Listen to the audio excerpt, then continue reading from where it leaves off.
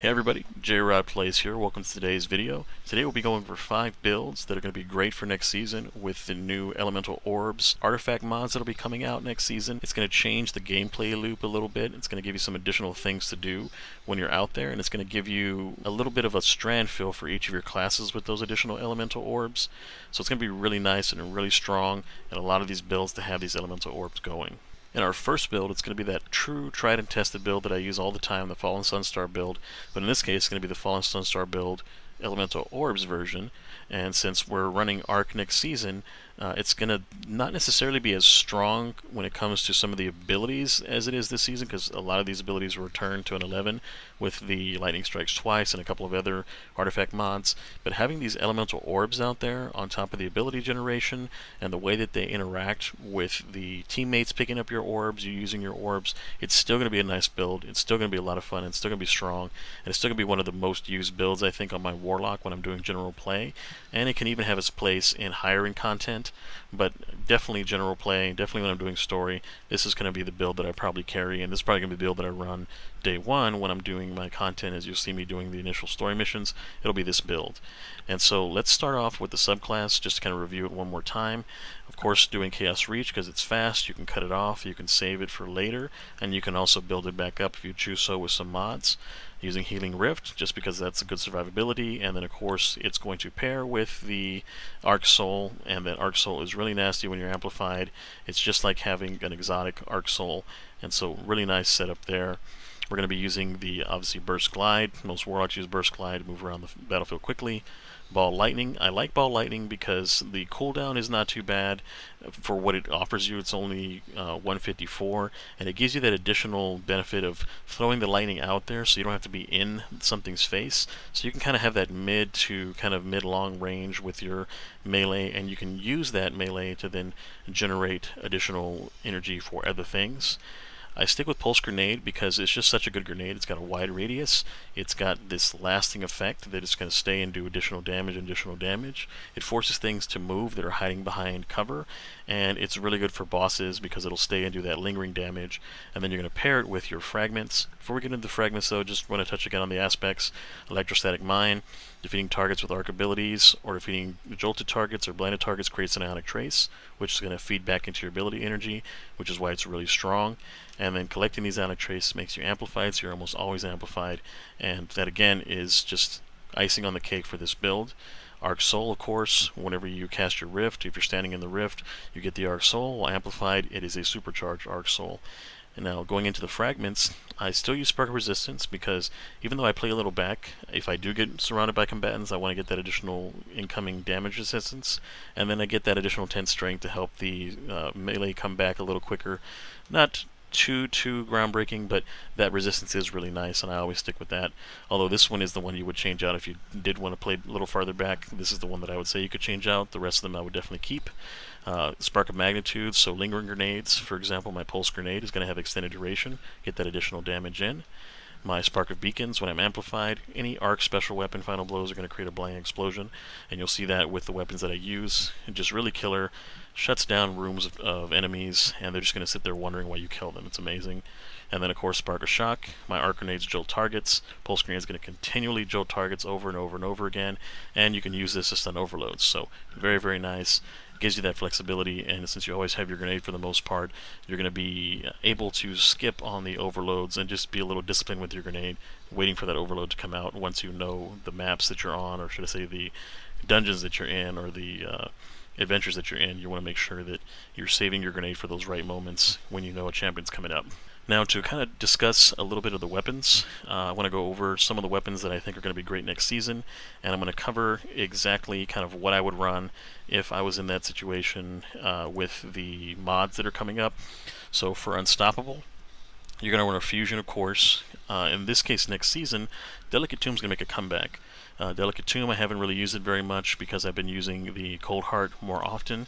They both do very similar things by creating ionic traces to feed into the build, but for sure Delicate Tomb is going to be something that I use in heavy rotation next season, just because it's got that additional benefit to stun the champions, and it still has that ionic traces with final blows. So it's a nice stand-in, and it's going to give you the blind effect, everything that kind of runs together with this particular build. you'll see me using Delicate Tomb quite a bit. You can also use Midas Reckoning with the Reservoir Burst option, and that's going to reach out and kill a lot of things too. Or Iterative Loop with Volt Shot and Compulsive Reload, also very nice, but probably going to be what I'll be running Delicate Tomb most often with that particular setup if I'm not using the Riptide, for example. Now, with the build that I have right now, I'm running Cold Heart because, again, Cold Heart does a bunch of damage when you have that focus as a linear. It'll blind things, and it'll create, with the changes, the traces for you. So I use Double Special. Since they nerfed Double Special coming up, that's where you're going to make that change. You're going to go with Delicate Tomb instead, and then you would go with the primary if it's going to be fitting to whatever you're doing. If you're playing a little bit long, you could even run Taraxipos with Cascade Point. Very nice, kind of nasty. I like Perpetualis, and you'll see that in my next build as well.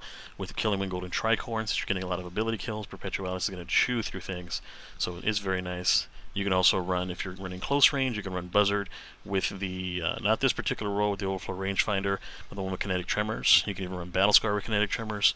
Super nice. And so those are going to be the things that I would set up and the way that I would use that. So let's pretend like I'm using Delicate Tomb with Perpetualis. And don't forget as well, if you really wanted to do, again, with the changes, Monte Carlo is going to be really nice if you're running something that's not exotic in this particular slot. But I am going to be running my exotic in this particular slot, so this is what I'll set up here for us there. Now with Piercing Bowstring, Trinity Ghoul is going to be huge. There's going to be a lot of synergy with the Semi-Auto Striker and Rapid Fire Ranger setup. Semi-Auto Striker, if you have fewer than 2 stacks of armor charge, Rapid Precision shots with it are going to give you additional armor charges, so that's a nice little boost if you're out of armor charges. And then Rapid Fire Ranger, those long range hits that you're going to get if you make rapid precision hits. For example, if you hit all 3 of your arrows, I'm sure it's going to trigger it. You'll get a weaken effect on the targets that you hit, so that's going to be really nice as well. On top of the Trinity Ghoul, you can also get Tripwire Canary. Going to work very similar, it's just legendary. It's not going to have that large kill radius with the 3 arrows, but it's going to be like a single shot, and you can build it to have like Dragonfly, things like that, so that you still have kind of a very close legendary version of the Trinity Ghoul. If you're running Overload Machine Gun, Thunderlord and the Swarm are going to be really nice. I have an Arc Swarm, so that way I got big ones on there because it's the Adept version. And then of course Thunderlord, that's a fan favorite. That one's going to be one that I would run as well. So if you don't see me running this rocket launcher blowout with Demolition and Explosive Light, I'll be running the Swarm, and that'll be my heavy hitter for that, so that I can clear rooms with it as well. And that'll give me the option to do something different up here, like I said, like something with Kinetic Tremors, like Buzzard with Kinetic Tremors, to really work down a lot of the tankier enemies if I really wanted to do that, and I wasn't doing like a barrier thing. Now, if you were running an anti-barrier auto rifle, I would probably run Centrifuge if I was going to be running that as my exotic with Riptide, because then you got that flexibility. You can slow and take out overloads, you can freeze and keep barriers from burying up, and then you can shatter Unstoppable. So Show Clip with auto loading, even though it's going to take a couple more shots, still very, very strong to have that flexibility to deal with all 3 champions. And then Centrifuge is going to make it to where you can move around quite a bit and still keep your ammo count up. You also can then use the Centrifuge Catalyst, which I still have to unlock, while Amplify this weapon gradually gains overcharge. So even if you're necessarily moving around as much, it's going to be really nice to help kind of keep that ammo count up, and you're going to get a ton of kills that are going to be generating those orbs, and then we'll go into that more as with it comes to the artifact things. So now that we've talked about the weapons and kind of the way that they go about them, I do want to talk one more legendary on the auto rifle side. You can run Come to Pass with triple tap adaptive munitions. That's going to be strong and higher in content because of the adaptive munitions, and if you don't have that, you could try SARS versus the Frenzy. But let's go into the build. So main thing, the Fallen Sunstar Exotic. The Fallen Sunstar Exotic, what it does is going to create ionic traces that move faster and grant you additional ability energy. So that's why I use Fallen Sunstar, because all these ionic traces that we're going to be creating, they're going to supercharge our ability to regenerate, and nearby allies also gain ability energy when you collect the ionic trace. So when you're around somebody that's using this, you're going to feel like your builds are supercharged, and you're going to always have your builds topped off. So it's really nice in a team setting, and also very nice solo. For the main build, like I said, whenever you're changing to next season, a lot of these things are going to change. I'm probably going to have a Harmonic Siphon mod almost always on a lot of my builds, just because of the way that the mod costs have changed. So in this case, I'm doing an arc build. I'm going to be getting arc weapon final blows, creating orbs of power, just for a 1 energy cost. And then I'll probably be leaning more into a lot of these super mods that build the super. And so I was using hands-on because it was only a 1 cost mod, but what I would end up doing is probably getting rid of my ammo finder mods in favor of something like Ashes to Assets, because I'm tossing around a lot of grenades, and then maybe even doing just like a special ammo instead of a heavy ammo, or maybe going into a kinetic siphon mod if I was doing something kinetic, or I was doing like a Strand arc combo mod. Then I can pick that, and instead of this I can go Strand arc combo, which would be 3, but then that would also allow me to have Perpetualis and then my arc weapons both generating for 3 costs. So that's probably what I would end up doing. So let's assume that I'm just going to pick this here, and this is the 3 cost Strand arc combo with the 3 cost Ashes to Assets, meaning if I'm getting my grenade kills, which I'm going to be throwing a ton of grenades, that's going to be getting my super back so that I can clear rooms or I can kill bigger bosses quickly using my super. Now for the gloves, I'm running Artifice Armor. You don't necessarily need it, but it is nice, and it does help me get my stats up so that I can get my Resilience to 100, I can get my Discipline to 90, I can still have good recovery at 80, and that'll help kind of just base keep my abilities up. What I'm running is a Firepower mod, so that way Grenade Final Blows create Orbs of Power for me. I'm running Impact Deduction and Bolstering Detonation. Next season, since I'm not going to have the reduction down to the 1, I'm going to probably have to choose between these two. If I did have to choose between these two, I would say I would go with the Bolstering Detonation over the Impact Induction, because this is going to be a survival thing, and then I would just switch this one out maybe for like fastball so that I could have my grenades thrown a little bit easier. But for sure I want to go Firepower. I get a lot of kills with grenades, and then Bolstering Detonation, and that's probably what I would go with for next season. For the chest piece, what I'm looking at here is to pick a arc resistance or any kind of resistance that you're running up against, and then maybe a concussive dampener or a double resistance, and then trying to get reserves as well. Since you have no class-specific mods that reduce the 1 cost energies for these, you're probably going to not have so much reserve ammo in a lot of these situations, so you're probably just going to go with a lot of resists. You go with like triple resists, or concussive dampener, arc resist, and then you can go with, for example, harmonic resist. And the reason why you do harmonic resist and arc resist is that these will stack together. Normally arc resist gives you diminishing returns if you have 2 of them, but if you, like, say had 2 arc resists and then a third one, instead of getting the diminished return, you actually get the full benefit from harmonic resistance, because harmonic resistance is a different mod type, and so you still get that same percentage, so you end up getting more resistance this way than with 3 of them. But I would then choose probably your main resist mod for your class, and then 2 that are going to correspond with something else that you know you're going to have to deal with more of. For the boots, I would always make sure that I have these stacks on stacks so that I get additional armor charges and keep my armor charges up.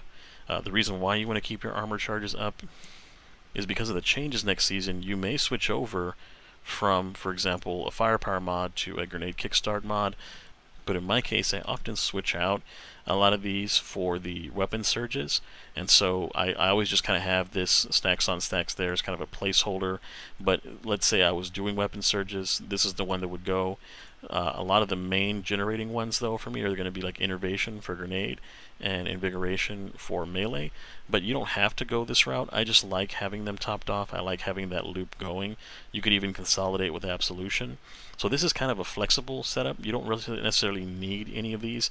You could even go Elemental Charge instead, for example. So instead of having additional charges, you just have more regular charges by collecting a bunch of Ionic Traces.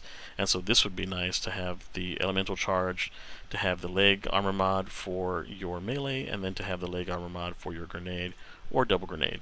So those are kind of what I would do. You can even do loader mods. I don't really use them very often though. I tend to go with the ability generation because I like to keep that up. There's a ton of orbs flying around, so that's probably the setup that I would use for next season, is to have Elemental Charge with a couple of ability energy generating mods.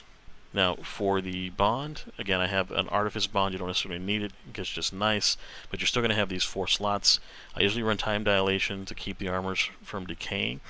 since you don't necessarily have anything else that you're spending your armor charges on as much, if you wanted to run utility kickstart, that'd be perfectly fine. So that way you always have something to get your arc soul going, so that you can kind of generate that, and then that'll tie in with bomber because you're burning your rift more often to get your grenade energy back more often, and then Reaper. These two will be nice together. Burn your rift. You end up getting your orb. Your orb will start your other generation, and then you get your cooldown on your grenade down. So it's kind of a win-win-win. So that's probably how I would set up next season. Again, the build this season is set up a little differently because the artifact changes what cost where. But in this case, this is going to be the same: class armor 1, Reaper 1, Reaper 3, and then utility kickstart 3. And then of course my grenade, to get my grenade up as high as possible. So that would be the build setup that I would use there. And overall, if you just want to take a quick picture, this is the setup here. Now I'm going to go into the rest of the artifact. I have the artifact information from the article that Bungie put out, so that I can go into specifically what I would choose to round this elemental orb build out, and how to make an elemental orb build in the first place. So I'll see you there in the artifact section. Now, since the artifact isn't available on screen, I'm not going to be able to show it to you on the character screen. What I'm going to do is I'm going to play the footage in the background of me actually using this build, and then from there I'm going to bring up the article itself and show you sections of the article so you can kind of see where they sit as far as which row these particular mods are in and what we're going to be looking forward to. Now, the second row is going to be having the new combination mods, and so that's going to be like the Arc Strand Siphon that I mentioned. If I was using Perpetualis, this is what I would go with, so that I get the orb generation mod in one, so 3 becoming 2 different mods, like a 3-cost mod that is. You're also going to have Solar Strand Siphon, Void Strand Siphon. The Origin perks are going to be returning again, and there's even a new redacted Origin trait for the new weapons for the season, and then Diviner's Discount. In most of my builds, I'll probably run Diviner's Discount so I can have scab mods available. In this build, though, for sure I'm going to be running the Arc Strand combo, and then I may run the Origin perk if I have something that's going to kind of synergize with that, or I may just go back and take an additional mod for champions, and that's probably what I'll end up doing, is running the Arc Strand Siphon with an additional champion mod as well, so I have more flexibility and I don't have to keep changing as often. Now, the next section is the most important one. That's going to be the third row. That's going to be when this build unlocks its full potential. So you're going to be getting the Elemental Orbs Arc, and that's going to allow you, when you're using an Arc subclass, Arc Weapon Final Blows have a chance to spawn Elemental Orbs, and that creates the Elemental Orb build in all these videos. You're going to have corresponding Elemental Orb builds, except for the Strand builds. The Strand builds already have Tangles, and that's already tied in, but there's something nice for Tangles that you'll see going forward as well that I'll be talking about. And so now that we've got the Elemental Orb set up, and you throw the orb, for the arc orbs, it's going to create an explosion that jolts targets. So that's going to be really nice. It's going to be just like a free jolt. You don't even need a volt shot weapon. You just throw your orb out there, boom, free jolt, and there you go. Now, since I'm running Thunderlord and I'm running the Swarm, a lot of the times I'm probably going to be running Overload machine guns, but not always, and so I have that flexibility. This is going to be kind of the 1 and 2, but the one that I'm never going to come off of probably is Communal Pickups. And you'll hear me say this in all of my builds as I'm kind of breaking down each build, and I've kind of recorded them in their own little time. The Communal Pickups mod is when an ally destroys or picks up your Tangle or Elemental Orb. The Tangle cooldown is reduced by 5 seconds, and I imagine the Elemental Orbs are the same way, and you get bonus damage with weapons matching your subclass for 10 seconds. And so that's huge, because when I'm running a Strand build, I usually run the Wanderer on my Warlock, because I like to try to play with that kind of side build and getting used to it. They're going to buff it next season, and it's so annoying when you have your Tangles, you're running the Wanderer, you're trying to suspend stuff, you're trying to use it on champions, and people just grab them and throw them, and they're not getting the same power up that you're getting, and they're just wasting your Tangles. No more. Anytime somebody picks up your Tangle, while it may be slightly annoying to throw off your build just a little bit, you don't get your Jolt in this case, you still get the additional damage with weapons matching your subclass for 10 seconds, so you still get something out of it. That's huge, and hopefully that they will keep this in every build going forward through the final shape until they figure out a way to, like, fix that where people can't throw off your builds, especially with Tangles, but that's going to be stuck on my build. Now with Elemental Fury, that one's going to be an option too. So when you're stunning champions, they take bonus damage from your abilities and elemental orb damage. I won't be taking this on probably any of my other ones because it's not as potent as on this one per se, but this one you're going to get your super quite a bit. You're going to have your grenade quite a bit, so this one could be really strong against champions. And of course your elemental orb's going to jolt things, so that's going to be great for overloads. So I may go with this combo, Communal Pickups and Elemental Fury, but you also can get refreshing pickups. You don't necessarily need this because of the Fallen Sunstar, are, but let's say you are in a situation where you're getting kind of starved of abilities for whatever reason. The way you use your abilities, you're a little bit happy with your abilities and you burn them all real quick. Refreshing pickups will make it to where you have that additional boost to your abilities, to your least powered ability, and so that's something that you can swap out for. If you pick up an elemental orb, it's going to grant you power to your least charge ability. Semi-auto striker may come into some of the other builds, and it's okay. Like I said, some of the weapons it ties into, but as I look at it, you have to have fewer than 2 stacks, and a lot of the build setups I have are going to build stacks high, so I'm not sure how often I'm actually going to end up using that one. I may play around with it every now and then. And now the last section, it's going to be a theme through all my builds. You're going to hear me repeat this through the different recordings probably. Monochromatic Maestro is huge. Dealing elemental ability damage increases matching weapon damage, and elemental weapon damage increases matching ability damage. That's just a huge synergy. So as you're doing damage with your arc weapons, your abilities are going to do more damage. If you're doing damage with your abilities, it's going to reverse it back. And just going to go back and forth, giving you a 10% bonus for 5 seconds. And I don't know what the cooldown is. I don't know if it's something that you could just do forevermore. If you can just kind of keep that up, that's going to be amazing. But even with the cooldown, still very nice, still super free. Rapid Fire Ranger is going to be very specific to like bows and scouts, things like that that you're using from long range. That's going to give you weaken on the targets. That's going to be really nice and high in content, but probably not something that I'll be running normally. The Elemental Embrace, that's going to give you Elemental Buffs, giving you recovery and damage resistance against combatants of the matching type. That's kind of niche. Probably won't use that one very often. Elemental Munitions, however, combatant final blows with Elemental Orbs and even Tangles have a chance to drop special heavy ammo. That one's probably going to be stuck on most of my characters because I always like having additional ammo generation, and since, as you saw on the helmet, the mod changes are going to make it to where I probably won't run a lot of finders, I'll probably be running this instead, and it's going to free up a lot more room in my builds. That's probably going to be one I use the most. Frenzied Stacks is okay. Your armor charges grant bonus damage to your thrown tangles or elemental orbs, and your armor charges decay. They're going to decay anyways with a lot of your builds. That one's okay. That one I might use in some instances, or we might find some nice hidden gem builds with that, but not particularly for this one. So for this one, it's going to be Monochromatic Maestro or Elemental Munitions together, or Monochromatic Maestro and Rapid Fire, depending on the situational setup on that. And that's pretty much the build. You're going to see it here in the kind of the background. Again, the loop is to throw your grenade, pop your rift, get that arc soul going, throw your melee out there as well, and just over and over and over again. As you'll see too, when I'm using my rocket launcher, same thing. Your blowout, you're going to build your orbs count up, you're going to have explosive light, you're going to shoot your rocket, throw a grenade, shoot your rocket, just chew through heavy groups of adds. And it's going to make a huge difference when it comes to dealing with tanky stuff like champions. It's for you to be able to get in there, shoot your rocket, throw your grenade, shoot your rocket, burst it down, stun it, throw your elemental orb. It's going to be really nice. And again, I just really look forward to next season getting that unlocked. I've done some bounty prep so that I can get to that third column quicker so that I can get the elemental orbs unlocked. It's going to be really nice, and I look forward to posting videos on that of me using the elemental orb builds and just in general having fun with this new setup next season, because I got to try to do something considering how dreadful the game has been lately. You got to find fun somehow, and these builds hopefully will shake things up a little bit to where we at least get a good 4, 5, 6, 7 weeks of fun before things start to get a little stale while we're waiting for the final shape.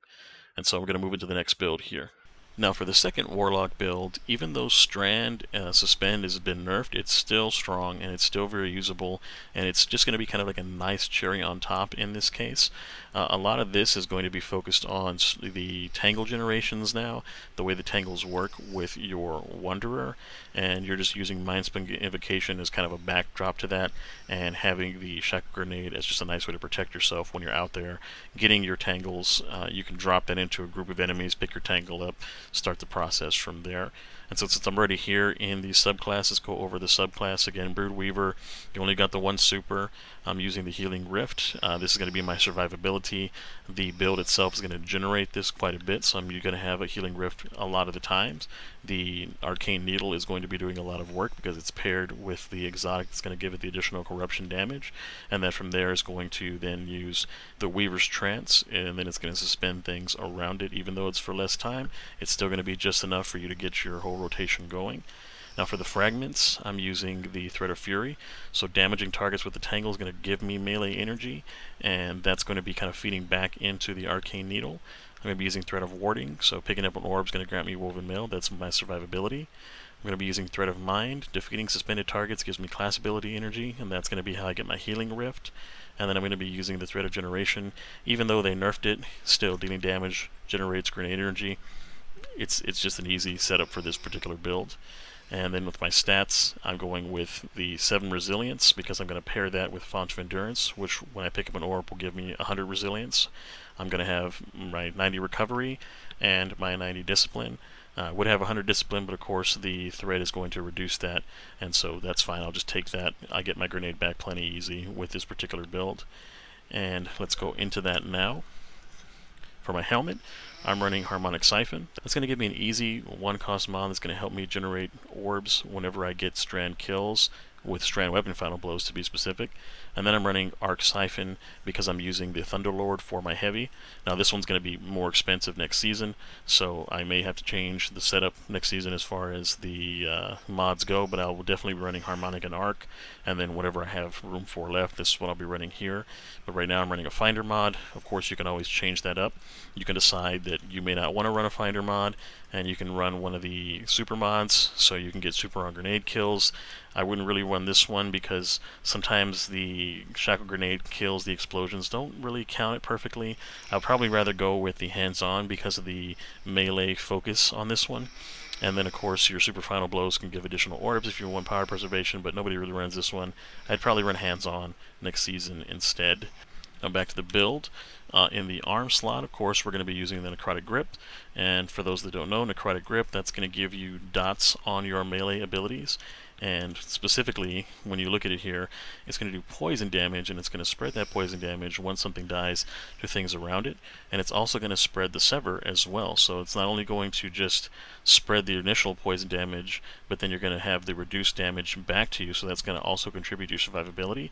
So it puts this, for example, in a room of enemies, and you get your needle out there, the poison damage from the gauntlets are going to get the kills, they're going to spread poison to others, it's going to spread the Sever to others. It's just a nice stacking benefit, and if you are using some type of weapon of sorrow, you do get a little bit of benefit as well on top of that. Reviewing the chest piece, I just have a resistance mod. It can be any resistance. I just happen to be set on Arc. Importantly, the Font of Endurance. I do run this one because when I pick up an orb, that's going to give me my 30 resilience, maxing out my resilience. And then I run some type of reserve mod. In this case, it's Arc Reserve because I was using Thunderlord. And so you probably just rather run Arc Reserves and Font of Endurance and not have any resistance if you're doing regular content. If not, you'd have to give up the Arc Reserves to make sure you have proper resistances on that. Now for the boots, importantly, I'm running the grenade cooldown each time I pick up an orb because that's going to be my least generated item now that they've nerfed the threat of generation, so innervation is super important. I'm running invigoration as well so that I get my melee up because that's going to be kind of the most damage dealing ability that I have, getting the threat of needle out there. And then from here I'm going to be running stacks on stacks. That way I pick up an orb of power and I get one additional stack of armor charge to keep those stacks up for my grenade kickstart and for my melee kickstart.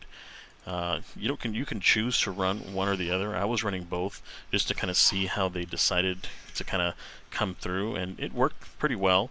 If anything, next season, because of the way that I'm not going to have the 1 energy for the melee kickstart, I would probably get rid of the grenade kickstart and go with something like causing damage with a grenade gives your melee cooldown for this, and then I would then switch off the impact induction causing damage with the melee gives grenades. So I would probably do this next season instead, and then keep my armor charges for something else, like for example for the Font of Endurance, to keep that up.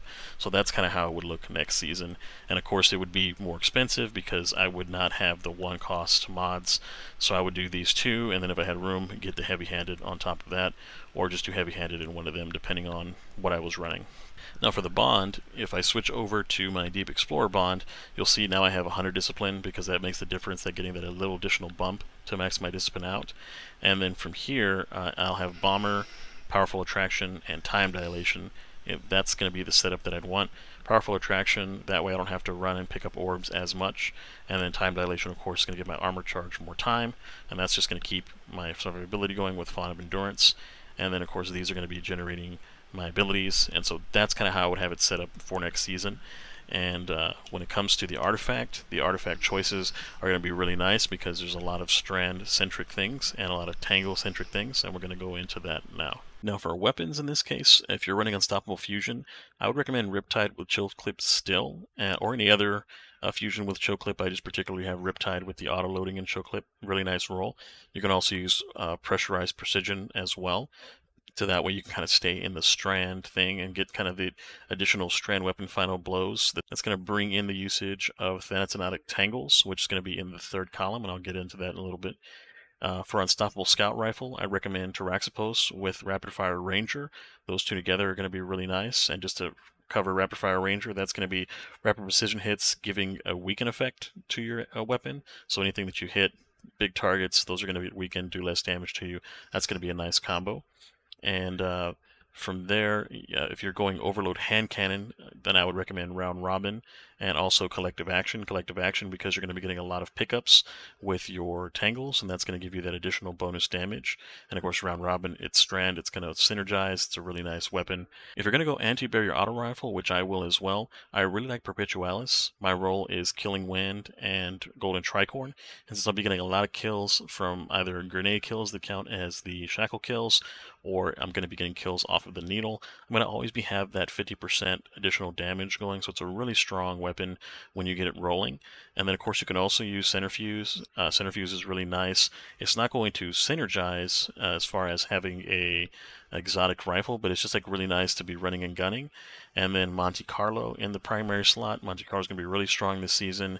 Getting you your melees back so you can keep your melees going is going to be strong.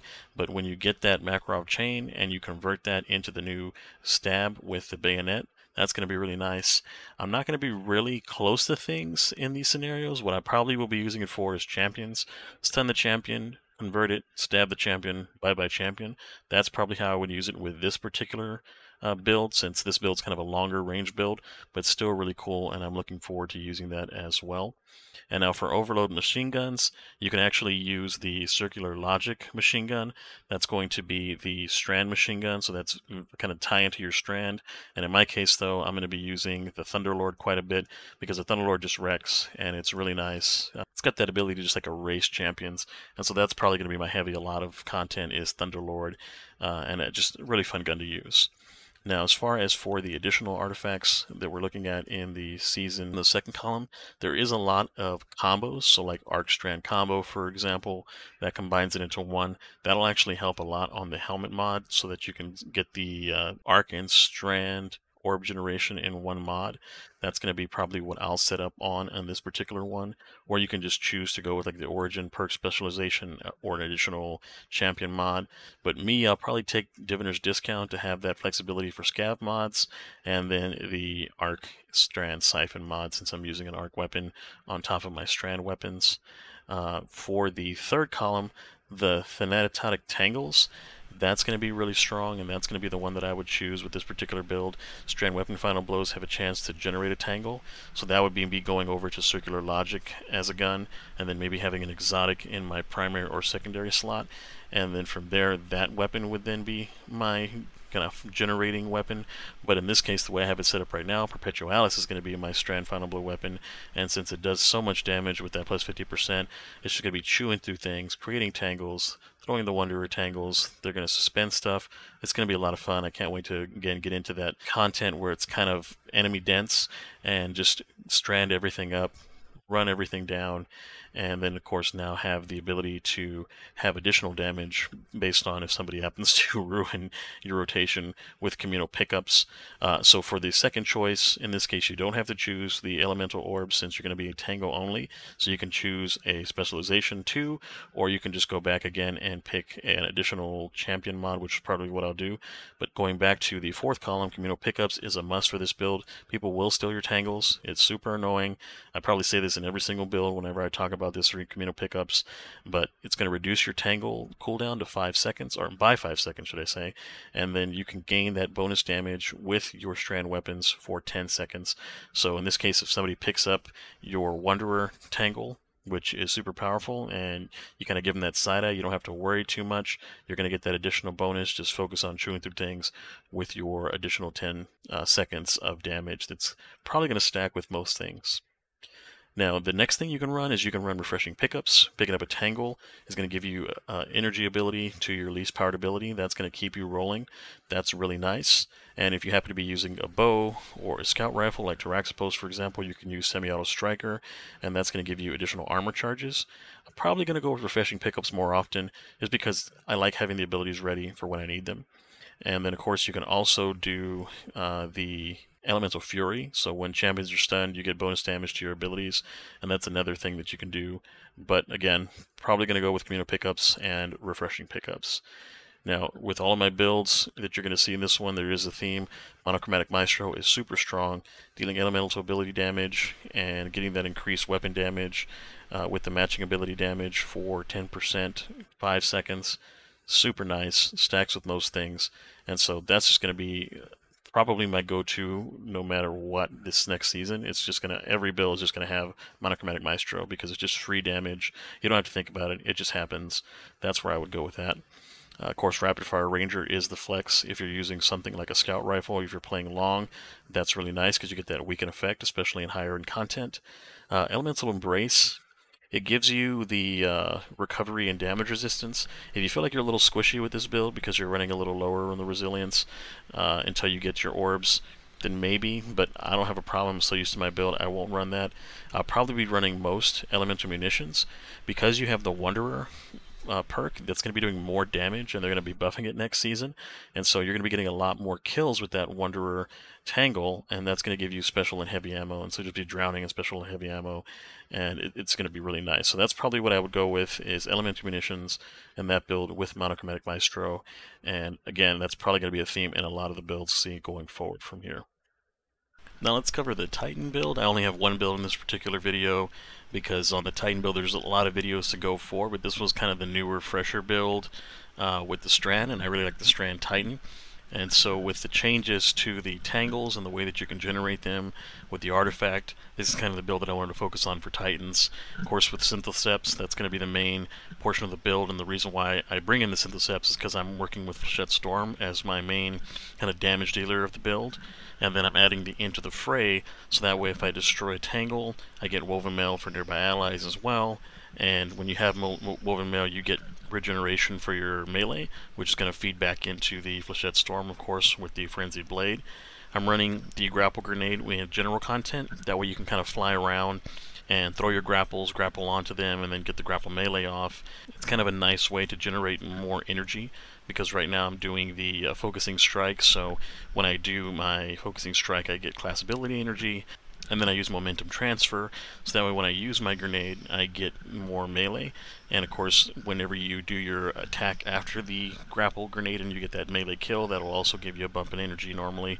And then when you're using your melee kickstart is going to kick you back energy, so it kind of all feeds together with these three to kind of feed your abilities and keep your abilities topped off as best it can.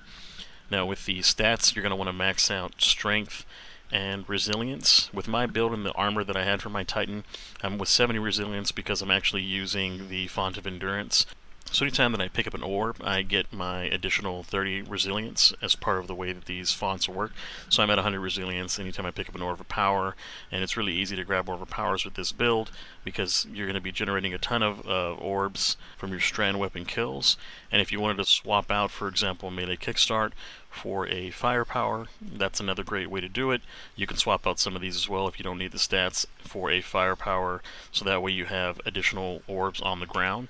So you have a ton of orbs. You can also run kinetic as well if you have some time, so instead of getting your super, you switch over to kinetic siphon.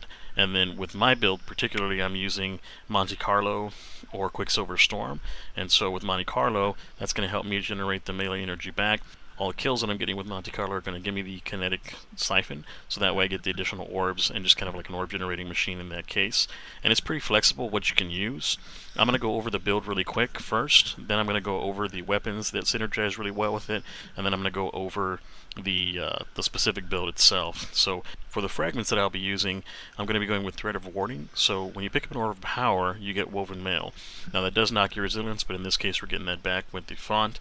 so that way we're always at 100 resilience from picking up these orbs. So we get woven mail, we've got 100 resilience. It just kind of keeps moving along on the build. I'm going with Thread of Transmutation because when you have woven mail and you get final blows, those create tangles. So that way you're kind of always having that woven mail. You're creating tangles with the new lower tangle generation rate, with the changes that they've made, and also with some of the ways that you can generate tangles now through the artifact. This is a very strong thread. Now the Thread of Isolation, in this case I chose this one because I'm rocking Monte Carlo and I'm also rocking Quicksilver Storm as my primary weapons, and so I get a lot of rapid precision hits, so that means Sever's going out. A lot of enemies are doing less, so it makes you even more tankier because they're doing less damage to you, and that burst is pretty big. Also, it helps you clear out adds and things that may survive your Flechette Storm, so it's really nice to have the Thread of Isolation. And then the Thread of Fury, what we're looking at with this one is that when you do damage with a tangle, you get melee energy back, and that's going to include destroying tangles, so you don't even have to like pick them up and throw them. When you're picking up and throwing tangles too, another thing to keep in mind is that the tangles on the Titan don't seek as well as like the Wanderer tangles do, for example, with the Warlock. So you want to make sure that you're throwing them a little bit higher so that they hit their targets, or just shoot them in place so that way you're getting the damage to whatever's around them. And so that's the build for the subclass. Now I'm going to go into the weapons that synergize really well with the build. And so again, like I mentioned, I'm using Monte Carlo and Quicksilver Storm as my primary. The Monte Carlo, of course, to generate the melee, and the Quicksilver Storm just because it has a really nice synergy. You're going to be able to take advantage of the Origin perks, so that way you have the additional nanotech rockets next season, so that still kicks in with your artifact, and you're going to want to be grabbing those because they'll push your artifact further along. And it just can all around just a beast weapon. The additional damage that you're getting to whenever you do the grenade damage and things like that, to have that little bit of flexibility makes this build really fun. Using harsh language, or I'm using explosive personality depending on my needs. In my middle slot, they have either Envious Assassin, which will be improved next season, so it'll actually auto-load better for you, and then Explosive Personality auto-loading as well with Disruption Break. You probably want to run this one if you're running like Barrier Champions, for example, and you don't need the other of the two, which I would run like a Tarnished Metal, for example, for overloads. And this season, well, next season, it's going to be Overload Hand Cannon or Overload Machine Gun. And so right now, as you can see, I'm rocking the Circular Logic, so I can easily just go Overload Machine Gun with the Circular Logic, which keeps into the Strand build, and then I can have that flexibility to use Harsh Language to debuff things around, or to use Explosive Personality to give Disruption Break to Monte Carlo to do the additional damage. And so that's nice, and that's something that I would stay aware of when you're rocking this build. If you're trying to rock it in higher end content, you may even want to switch out from Grapple to the Shackle Grenade, just because it still gives that really strong control of champions and tankier enemies. That way you just make sure that you don't die, because you're going to be all in the mix with your Flechette Storm. And you don't have to get super close, but you do have to get close enough that your Flechette Storm doesn't kind of wander off and attack things that are on the peripheral, that it hits exactly what you want. And when you're studying a champion, having all three of your melees to just do like a heavy Flechette Storm attack, and you have smaller enemies around you to kick in with your Syntheseps, can really wreck a champion. So it's a really nice build in that aspect, to do a bunch of burst damage in a short period of time. And of course with Monte Carlo, not only are you going to have the ability to regenerate your melees quickly, but next season when you get the Catalyst, you're going to have that really nice conversion to where you get your Flechette Storms off, and whatever health the champion has left, you convert your Monte Carlo attack straight into a melee attack, and then you get that nice little stab using the bayonet of Monte Carlo, which people have been begging for years. So that's going to be really cool, and that's the reason why I want Monte Carlo on this build, because I want to be able to have that fun, to get in there, get in that mix. You can even grapple in, convert it, boom, get your melee off, and then start doing your Flechette Storm out. So it's a really, really nice build when it comes to just having overall fun, and you're not trying to be too like min-max with it. This is just a really nice overall fun build to play with, and I'll be playing this one a lot on my Titan. So now let's go over to the full build itself. So with the Titan, with the helmet, I do have Artifice Armor, so that does help with some of the stats. If you don't have Artifice Armor, that's fine. You don't need these additional stats sometimes, depending on the armor that you have, especially if you were grinding for some of the Celestial Armor that has the higher stat rolls. And it depends on which season, of course, you started at. If you're newer, it's going to be the Solstice Armor. If you're a little bit older in the game, then you can have the Test Allegiance Armor. Really spiky armor, very good. And so you can still have these nice stats even without Artifice Armor. But what I'll be running is I'll be running a harmonic siphon. It only costs 1 energy, and that'll get my strand weapons to get that additional benefit. I'll be running kinetic siphon, and I'll be running either special ammo or heavy ammo finisher normally. That kind of is how I determine what I'm trying to use the most. So in this case it would be heavy if I was using my machine gun. If I had something else in the special slot, or if I was using like the navigator as my primary weapon in this build, I would run the special just to make sure I have enough ammo in the navigator, since they nerfed double special for the next season. Now the gloves, of course, Syntheseps, buffs melee range, give you a surrounded buff. It's just kind of old trusty. In this case I'm rocking melee kickstart. Momentum transfer, again causing damage with grenade, reduces your melee cooldown, and that's even counting the grapple. So when you grapple your tangles, which you're going to have all over the place, and do your melee off the grapple, that's going to give you that bump from momentum transfer. And then from there, when you're doing your melee attack, that's going to give you back your class ability, which ties into the class item. So I'm popping my class ability often, using outreach to give me a little bit bump in my melee. You could do double outreach if you wanted to. I'm running proximity ward because I was running a little higher in content, so that helps survive and give you time to get your regen going for your health in the middle of a battle. You get that overshoot and it's very strong.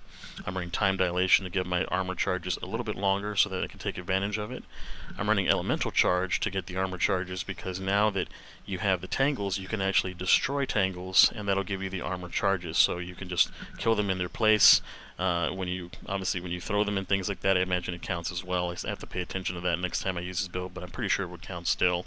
I'm running invigoration, so I'm going to get melee energy anytime I pick up an orb, and I'm running the better already so that I get health regen. In case I get in trouble, I just run over an orb and my health starts regenerating. I'm running Fawn of Endurance again because that's going to give me that 30 additional resilience, so that'll take me to my tier 10 once I pick up an orb. And I don't have anything in the mod slots because that's going to be flexible to you. Next season, there's going to be the additional scabs, which you'd want on your boots. And so you may decide to make a change next season from some of these to a scav mod if you're running the scavenger perks.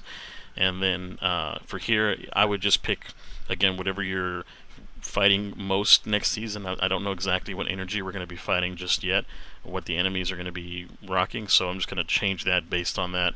And if you don't have anything, you can just do charged up to get your armor charges higher faster and have your armor charges longer. And so for now I'm just going to throw that on there just so that it's filled out. And so that's pretty much the main build. Now I'm going to go into the artifact.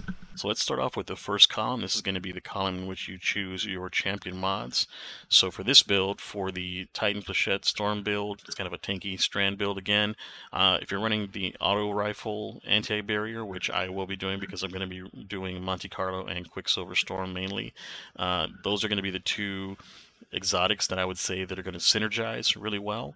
The other option that you have is going to be Rufus Fury or Perpetualis. If you're running some other exotic that you feel like is going to fit this build really well, Rufus is really strong. Perpetualis with the Killing Wind Tricorn roll is going to be really strong, especially because you're going to be getting a lot of melee kills. And if you do the grapple grenade, you're going to be getting the grapple grenade kills, which are going to count as grenade kills to really pop off and make Perpetualis super strong, because it's going to be at its max damage, and it really stays throughout the fight as you're being mobile and you're getting a lot of your ability kills, which this is going to be an ability kill build. If you're running Unstoppable Scout, I would go with Taraxipos or Glissando 47. Those are going to be the two scout rifles that have the Strand on there. There's some other options in the energy slots, but for me, those are going to be the ones that I think I'd roll with this build. I'm just going to stick with the Strand. That way I get the additional benefits of using Strand weapons to create tangles, and that's going to be further in the further columns. For the Overload hand cannon, of course, you can run round robin, and then the collective action roll that we were running this season with Strand will actually have a really nice synergy because there's a whole lot of pickups that you're going to be doing, and so that's going to give you the collective action bonus, and you're going to just have Strand pickups all over the place. You can even pick up the orbs of the other teammates, and that's going to be a new thing with the communal pickup ability that we'll be talking about in a little bit, that it doesn't penalize you when people pick up your orbs or when people pick up your tangles. You actually get a bonus for that. So that happens to me all the time. People are just annoying like that. I was thinking that maybe they should make it to where you can only pick up yours and they can't pick up yours, but this is fine. This is a nice change, and I hope they carry it forward, the communal pickups into the other seasons until they figure out a better way to handle this. Now with Unstoppable Fusion, Pressurized Precision is still a good fusion rifle for keeping that Strand theme going. I personally like Riptide with Choke Clip. You can also run anything else with Choke Clip as well.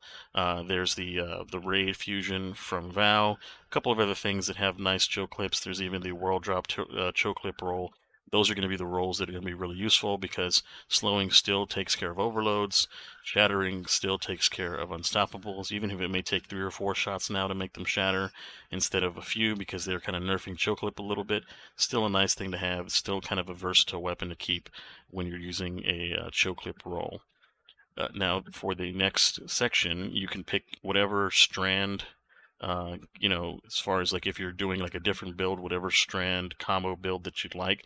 But in this case, for me, since I'm already on strand, I'm going to be using the Origin perk Specialization 1, so that way I get the better nanotech rockets if I'm using Quicksilver, and then I'm going to be using Diviner's Discount if I ever want to run scav mods, so that way they're discounted. I believe it's be discounted down to 1.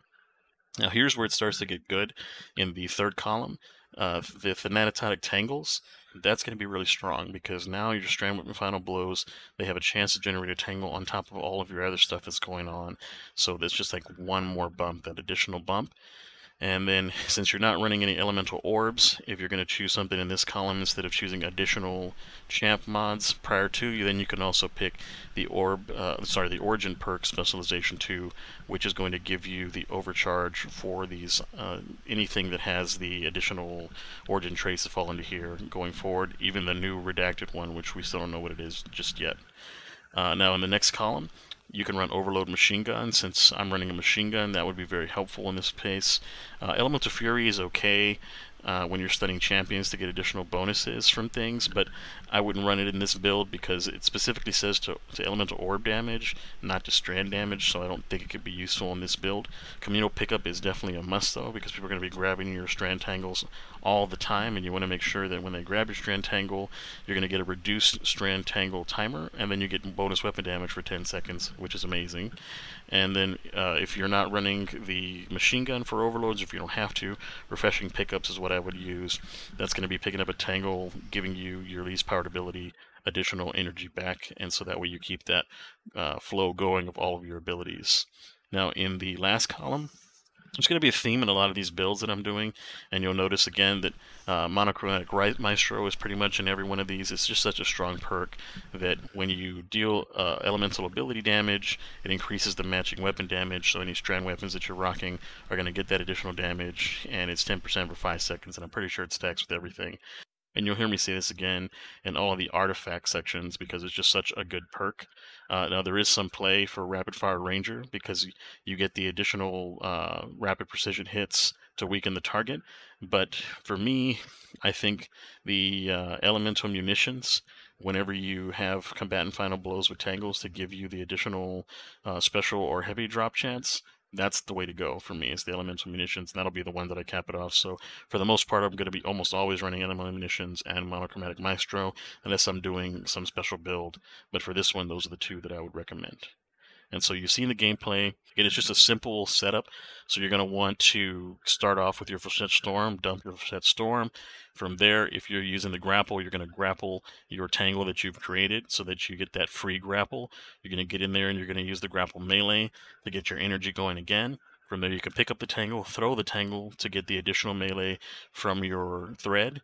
And then from there, you start to use your Monte Carlo, or you start to use your Quicksilver Storm to get that damage out.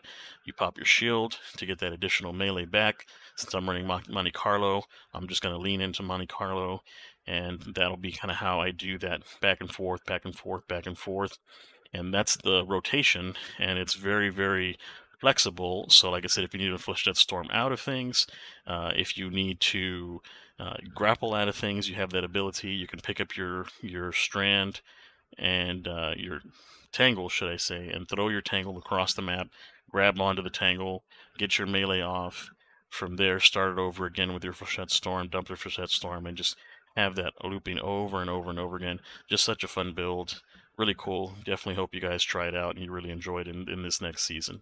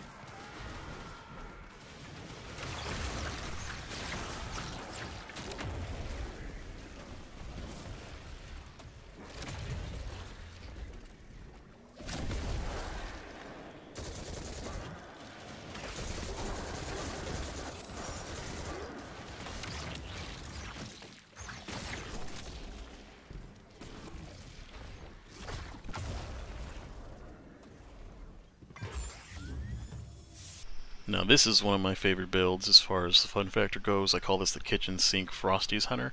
And the reason we call it the kitchen sink is because you're just going to be throwing everything at them, even maybe the kitchen sink. It's just crazy how many throwables you get in this build, and it's just a lot of fun. I mean, you just can't replicate the ability to just throw, and just have these combos, back-to-back combos. Even before I'm going to get access to the elemental orbs next season, this build is a blast already. It's still a blast.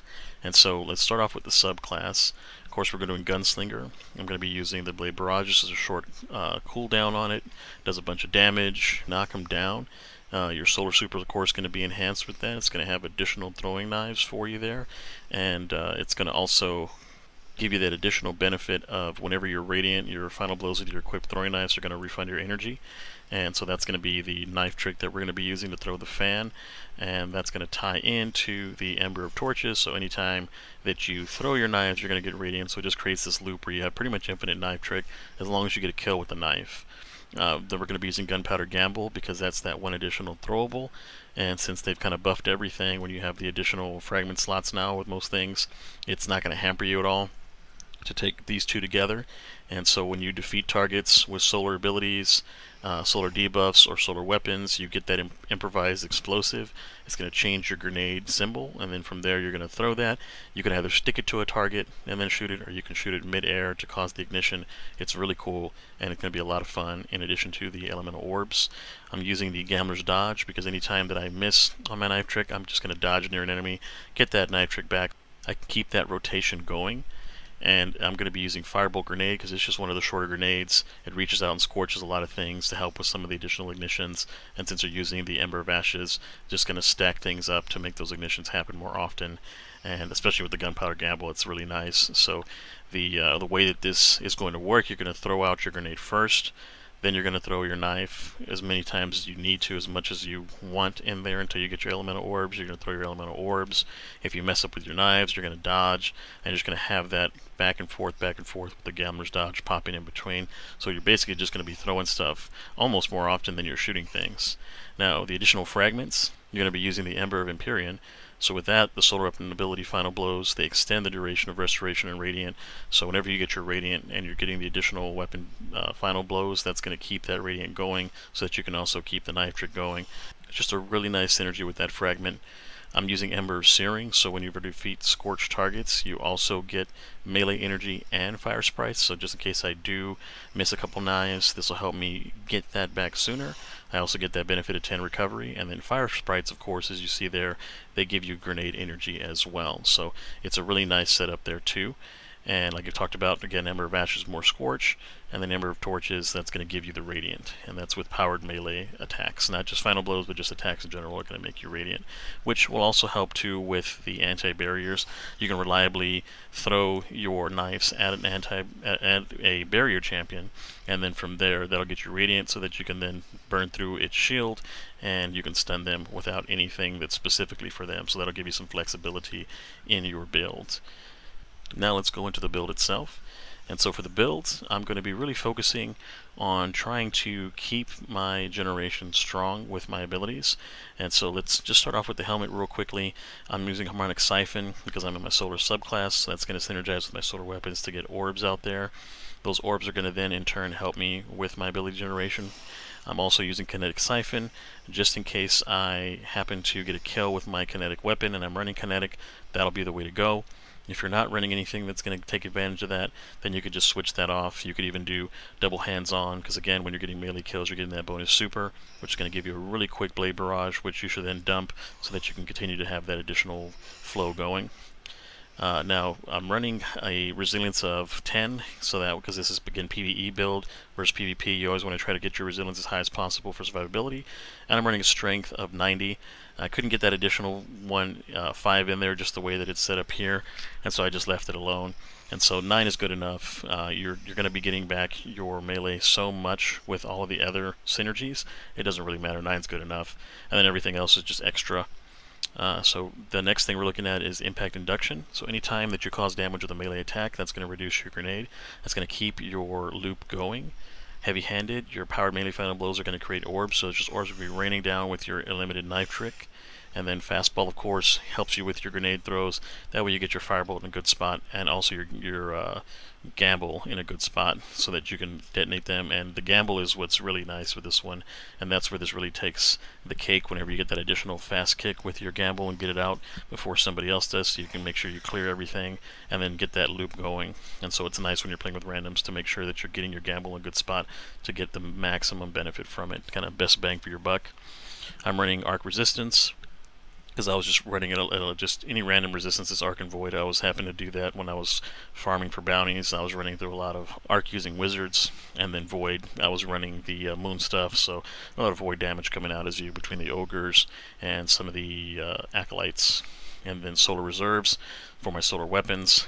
So because I was running solar heavy, I was actually running the new rocket launcher, well, the reprised rocket launcher from the raid with the reconstruction perk. It was really nice, and I'll go over that as well. For the boots, what we're going to be using is Innervation, because that's going to give me grenade cooldown anytime I pick up an orb of power. And then I'm using recuperation. That's going to be my survivability. I'm going to be picking up orbs and getting health back. And it's going to be, usually when I do that, I usually do that with like a dodge with the powerful attraction, and I'm behind something, so that's why I do the recuperation versus the one where you get a health bump. Elemental charge is strong because I'm going to be picking up a lot of fire sprites. That's going to help get more armor charges. Bomber, of course, because the grenade is what we're going to be kind of leaning on with a lot of the throwing, and without the, of course, elemental orbs, which we'll get into as well with the new artifact stuff. And then Reaper, anytime I do happen to dodge to get my knife back, I'm going to get an orb from that as well. So overall, just a lot of ability spam, and it's just really fun.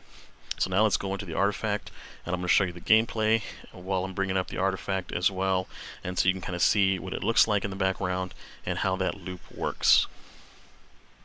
One thing to note before we move into the artifact section, I do just want to touch on the Frosty, since it's not a very commonly used exotic these days. Some people may not know exactly what it does, but essentially it increases your grenade, melee, and dodge generation while sprinting, and dodging increases your sprint speed. So this one is going to be just passively giving you that additional ability energy so that you can continue to throw your things, so you can continue to keep your knives up, you continue to get your dodge back, and so it's kind of always in the background. It's not something that you have to actively do.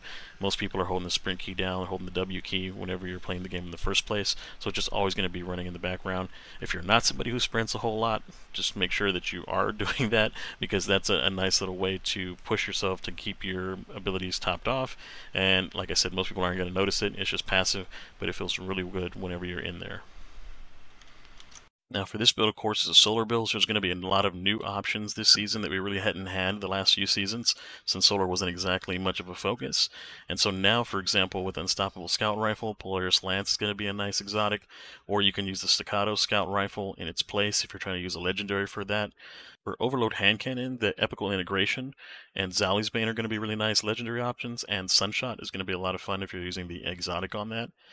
For the Unstoppable Fusion, we're going to be looking at Merciless, Jotun, and Vex being really strong fusions in those scenarios. And Royal Executioner, the crafted version, and the Cartesian Coordinate are going to be really nice legendary fusions to be using for the Unstoppable Fusion. If you're using Piercing Bowstring, Tico's, and the Hierarchy of Needs are going to be really nice. The Hierarchy of Needs is going to actually go really good with Rapid Fire Ranger if you're making a build off of that, so that's going to be really cool. And again, just to review, Rapid Fire Ranger is going to give you rapid precision hits, weakening the target, so that's going to be like a nice little debuff to have kind of a support setup. If you're doing legendary, I would recommend Strident Whistle and Tyranny of Heaven. Those are two really nice bows for the legendary side of things. For the anti-barrier auto, Tommy's Matchbook is actually going to be really fun to use, and of course the new Monte Carlo with the Monte Carlo Catalyst is going to be a lot of fun. And since you're going to be in there with your knife trick mixing it up, you're going to have a lot of opportunities to use that Monte Carlo Catalyst to get a bunch of damage with the new bayonet stab. It's going to be really nice. I actually like the Amit flamethrower that I have. It's the Ambitious Assassin with the incandescent roll, and the incandescent on that is actually enhanced, so that way I do a little bit more damage with the Scorch on that. So it's just, like I said, just a flamethrower. Especially once you get it rolling, it just kind of leads into itself for some big magazines.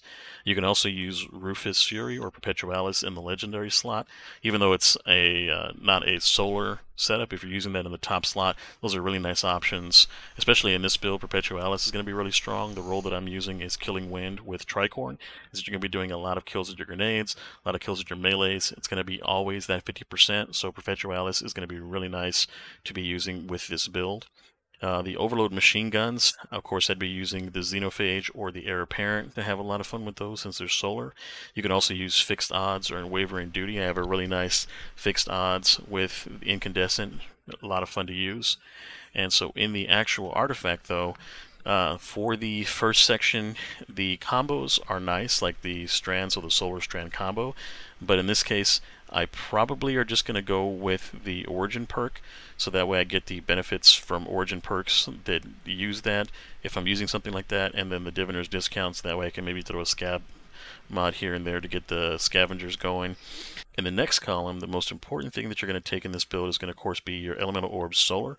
That's going to unlock the ability to make elemental orbs when you get weapon final blows, and those are going to be that additional extra thing this next season to have, is these thrown solar explosions that scorch targets, and that's going to be on top of all of your other throwables. So you're going to have your Gambler's Grenade, you're going to have your actual grenade, you're going to have your knife, and you're going to have elemental orbs on top of that, throwing out a bunch of scorch damage. And of course you're running incandescent like I am in some of your weapons. There's going to be a lot of explosions. It's going to be a lot of fun. Like I said, everything but the kitchen sink, and it feels like you're throwing the sink too. Now on the next page, another important one that I'm going to run pretty much in all of my builds is probably going to be communal pickups, because again, last season with the Strand Tangles, I was just getting super annoyed with people picking up my Strand Tangles and wasting my build, especially my Warlock Wanderer build, because it was such a strong build, but the people wasting my Tangles, just infuriating. So in this case, you get rewarded when somebody picks yours up, and so you're going to get that additional weapon damage. You're going to get a reduced cooldown for your future orbs, and that's going to last for 10 seconds and stack with most things, so communal pickups is almost a must. And then from there you can mix that up with refreshing pickups if you would like. That one, of course, is going to give you energy to your least powered ability. I don't think I really will need that, so I may decide to do something else. Like if I'm running a bow or a scout rifle, I would do the semi-auto striker in that case, or just go with an additional champion mod, depending on how my build feels next season, so I'll kind of tweak that. And then on the last one, again, it's going to be a theme, Monochromatic Maestro. When you get that additional elemental ability damage, increasing your weapon damage that matches it, and that's a 10% bonus for 5 seconds. That's going to be really sweet. And then the elemental munitions, when you're getting elemental orb kills, you have a chance to get special or heavy ammo, and that's going to be really nice for keeping your ammo topped off. So those are going to be the setups that I would run.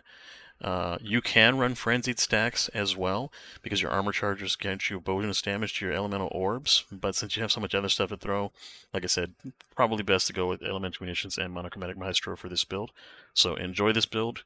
This one's going to be wild, and I can't wait to try this one as well. And just to make sure I'm adequately explaining this properly, I just want to go through this lost sector and just kind of comment over it. As you can see, I just got my gamblers. I threw it. I'm about to throw a grenade and then get another gamblers right behind it. And so it's just amazing. And then I throw a third one. Like, it's just crazy. Once you hit all your shots, or if you're in like an enemy dense location, you can just throw, and you just have no end to it. And again, I still have my knives to throw. And so here I'm throwing my knives. I'm kind of catching everything. I've got another gamblers, and there it goes. Got my grenade still, so I'm going to get my grenade out there. And now from here, it's just going to town with knives. Got another gamblers. It's crazy. Like, again, just the amount of stuff that pops off. It's great to take out those guys there in the back. It even reached down and killed the guys at the bottom, which is insane.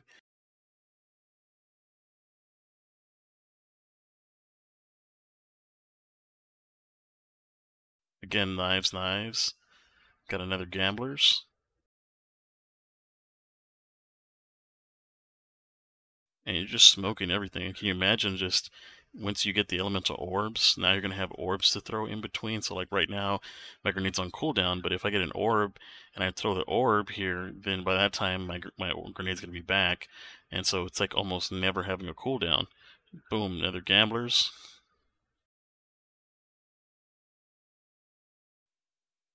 And when I say gamblers, I mean the gunpowder gamble.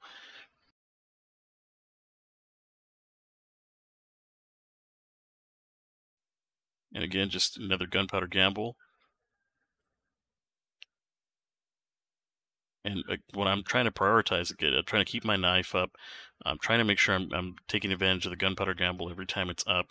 The knives are going to give me radiant, and then they're going to continue to extend the radiant.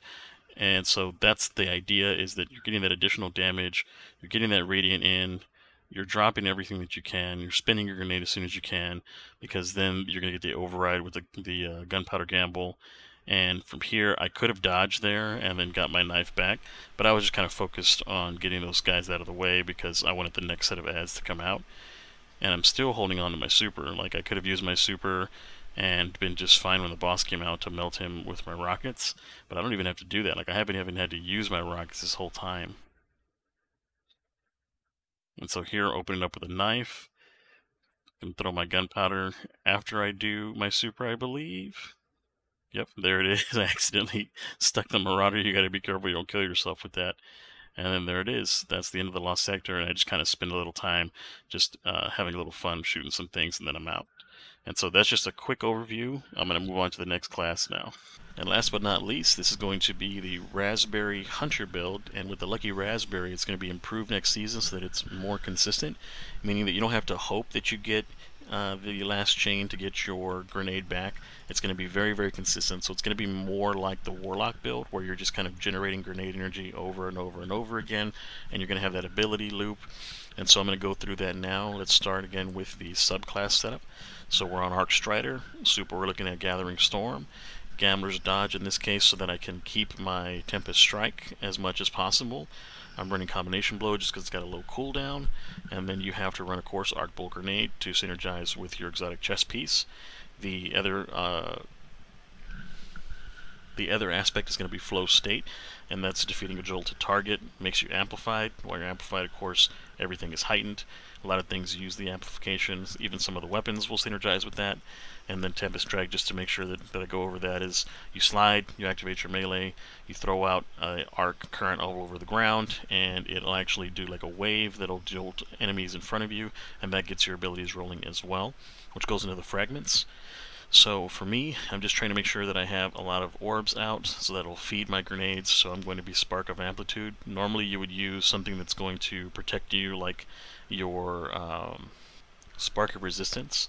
In this case, Spark of Resistance is going to give you that additional energy back when you're surrounded by combatants, but I found that I didn't really need this in most play, maybe in high-end content, but even in high-end content you're still not going to want to be in the middle of everything, so it's not super ideal.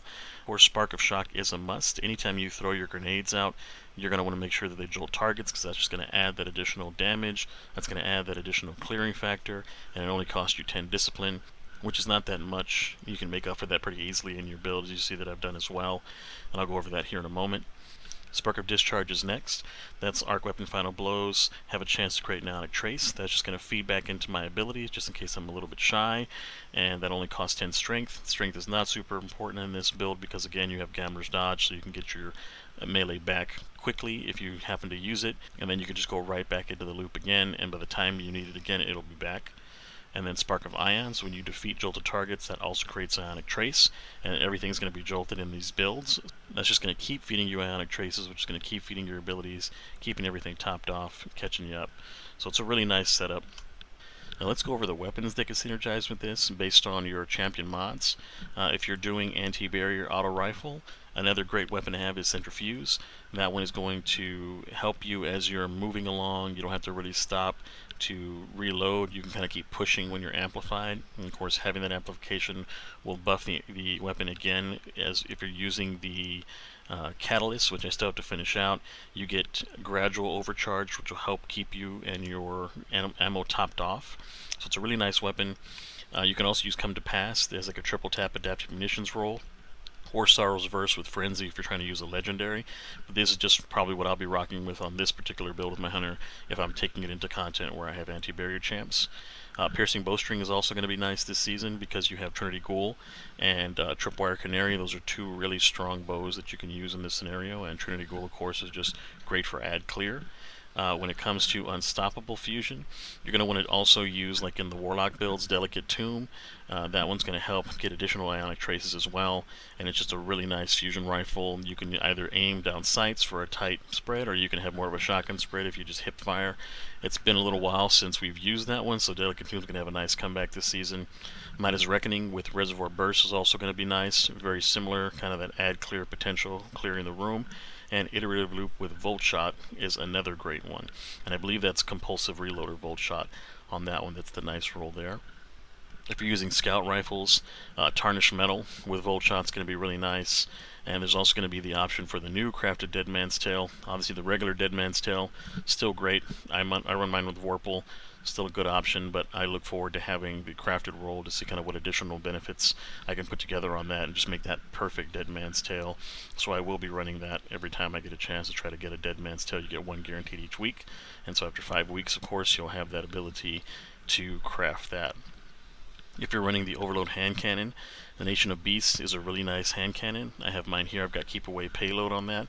You could also run the Cantata with the payload, but it's the timed payload, not the explosive payload. So it's going to feel a little different, but it still has that nice flinch ability, and it still will do really good for the Overload champions because of that additional tick. Kind of helps register on overloads and stun them more reliably. Now the build, what we're looking at is maximizing your mobility and your discipline, and then of course getting your resilience to that 70 mark. I like to do that 70 mark with the Font of Endurance, because again, collecting that orb is going to get us 30 resilience, maxing us out at 100. And for me, what I was doing was the Powerful Attraction, so anytime I dodged, it would pick up orbs, so I wouldn't have to always run at the orbs to pick them up. I could just pick that up in the flow of things. And also, of course, stacks on stack, getting the additional armor charges to keep that up, with charged up as well, so that'll maximize my stacks. Now for Siphon, I was running Harmonic Siphon, so that way anytime I get an arc kill, of course, I'll get the Orbs of Power after rapid kills. Kinetic Siphon, if I happen to switch off to another weapon, you could run Kinetic Siphon. In this case, you can also switch this out, depending on how much you have left, if you're running Artifact or not. The Ashes to Assets is really strong, because you're going to get a lot of grenade kills, and so you can swap this out for a mod for ammo, and then you can also swap this out for a mod for ammo if you want, or if you can rock double Ashes to Assets. As you can see, I'll have the room on mine because it's only going to be one, so I could easily have switch this out for another Ashes to Assets, or I can get an ammo finder for special or heavy ammo, depending on what I feel like I'm running the lowest on. And so it's nice, it's got that flexibility. Now for the arms, I'm going to be running Impact Induction. Causing damage with a melee attack reduces your grenade cooldown, and that's where the melee comes in, where you slide and do your melee attack. You hit multiple targets, you get multiple bumps from Impact Induction. It's really nice. Grenade Kickstart, of course, because I'm going to be generating a lot of armor charges. I'm going to be making sure that I am getting that grenade energy topped off, with the Lucky Raspberry being more reliable. This is going to actually probably give it that last little bit to keep your grenade full so that you can chain grenades back to back. The Bolstering Detonation, it'll give me class ability energy when using a grenade, so if I do my melee attack, I do my dodge, I do another melee attack, for example, I need to get my melee back. This is going to help lower that, because then I'll throw a grenade out and it'll kind of feed back into a loop, so a really nice setup there. I'm going to be using Harmonic Resistance, because that's going to be the cheapest way to get some resistance in, so any arc damage I'll be shrugging off, like we talked about, Charged Up, and Font of Endurance. From here, I'm going to be doing Innervation on my boots, so that way I get grenades energy back anytime I pick up an orb. And then Better Already, that's going to be my survivability. If I dodge near an orb, that'll Powerful Attract it to me, give me the regeneration for my health. You can also do the one that gives you the health bump right away, but I just do kind of like the Better Already. I tend to dodge around a corner and the health comes back. And then of course I'm running stacks on stacks. You can always swap this out for anything in your preference. If you need more, like say you're having issues with ability energy because your armor is not quite the same, you can swap this out for something that'll give you more ability energy on orb pickup as well. You don't necessarily need the additional stack of armor charge, but it's nice to have. And then of course Bomber, anytime I dodge, I'm going to get that grenade back. Just trying to make sure I focus on grenades, because this is a grenade build, and try to get that back. And then Reaper, anytime I dodge, I also get an orb, which is going to start everything over again, start the chain, and like we talked about, Powerful Attraction. So now I'm going to go into the artifact. For the Lucky Raspberry Hunter, we've already talked about the weapons, so I'm just going to go right into the second column. In the second column, you can run Diviner's Discount. That's going to be all scav mods being discounted so that you can squeeze one in into the boots. I'm probably going to be running the Origin perk specialization on this one, and then just like an additional champion mod, because the combo mods are nice, but I don't necessarily need them because I'm just leaning into the arc, and so that's going to be probably where I'm at in the second screen. Now in the third column, that's when it gets really important. You're going to be running Elemental Orbs arc. That's going to make this build when it comes to having the elemental orb generation, and you're going to throw those out there. It's going to jolt targets, it's going to do damage, it's just going to add that additional benefit to the build to make it more fun, to make it fill the synergy in, and you want to make sure that you're taking advantage of that particular perk, because if you didn't, then why are you even running a new build? You know what I mean? It's a new shiny thing. So that's what I would run, is the elemental orbs arc for sure. That is mandatory. You can then run Origin perk specialization 2 to give those weapons overcharge, or you can go back and just choose another champion mod to push you forward to the next section. And the next section is also important. And so for the next section, you can either run the overload machine gun if you really wanted to. For me, I'd actually be choosing the communal pickups, and that's almost mandatory for all of mine, because I get super annoyed when people pick up my tangles right now on Strand. So I can only imagine the stress going through trying to run your build and trying to get everything going and not having communal pickups. It rewards the situation that somebody comes and grabs your elemental orb because you're going to be generating a ton. You may not always be right underneath them to pick them up. This way you get the generation time reduced, and then you gain bonus weapon damage for 10 seconds. So then all your arc stuff is just going to go on overdrive, and that's going to stack with most things. Then you can run, for example, refreshing pickups. Refreshing pickups is going to give you that additional ability energy to your least powered ability. That's going to be something that you can decide for yourself. If you find your ability energy is good because of the way Lucky Raspberry is set up, then you don't have to run this. You can swap to something like Elemental Fury to give yourself more damage on orbs against champions. Like I said, Overload. And also you can run the semi-auto striker. So when you have fewer than 2 stacks, if you're running a bow or scout rifle, those are going to be something that you can use to then generate armor charge with precision. But my particular choices are going to be communal pickups and refreshing pickups more often than not. In the final column, with all of these, it's going to be pretty much the same. You're going to be running the elemental munitions, which means that if you get the kills with elemental orbs, you're going to be getting a higher chance to get special and heavy ammo. That's just super important to generate that. And then you're going to be running monochromatic maestro. There are some weapons that are going to have some play with rapid fire ranger again, and if you're running a long range build, great, but not necessary. And so those are the setup that I would run. That's how I would set up the artifact, and this is just going to be a really nice fun build next season. Can't wait to play it. So yeah, back full circle, back on my main that I'll be running for the build tomorrow. You'll see this video on Monday, so I say tomorrow as Tuesday. Once the servers come back up, if they come back up on Tuesday, which I hope they do, I'll be in there right away, going through all the information that's on there, going through the Guardian ranks again, just making sure that everything's set up for you guys so you can kind of see what's going on, what the missions look like if you're at work and you want to check them out. I'll be having all those videos posted Tuesday. It'll be a really busy day for me. But thanks very much for watching to the end of this video. I appreciate all my subscribers. I appreciate everybody giving me the support in the comments. Thanks very much again for keeping at least a little bit of positivity in what is otherwise kind of a rough time for Destiny. Starting my channel at this particular time, while it's been fun to help you guys out, it's kind of like, wow, I picked maybe one of the worst times to actually launch a Destiny channel. And originally I wasn't even Destiny, I just figured that I would start making Destiny guides because I love this game, and this is where we are. So hopefully season 22 turns out to be a nice season. Hopefully the reprise raid is something that's actually fun and engaging and something I can make a lot of videos about. Of course, I'm going to be making the videos going over the encounters, what are the changes, how are the differences, so you can count on me for that. I'll be in there day one as well, trying to get my day one clear so that I can get out and start making videos on everything behind that. And hopefully I'm not delayed too long in that day one clear. Even though I do want it to be challenging, I do kind of want to get through it so that way I can make those videos for everybody, post them up on some of the subreddits so everybody can see them. And other than that, thanks very much again, guys. I'll see you guys next season.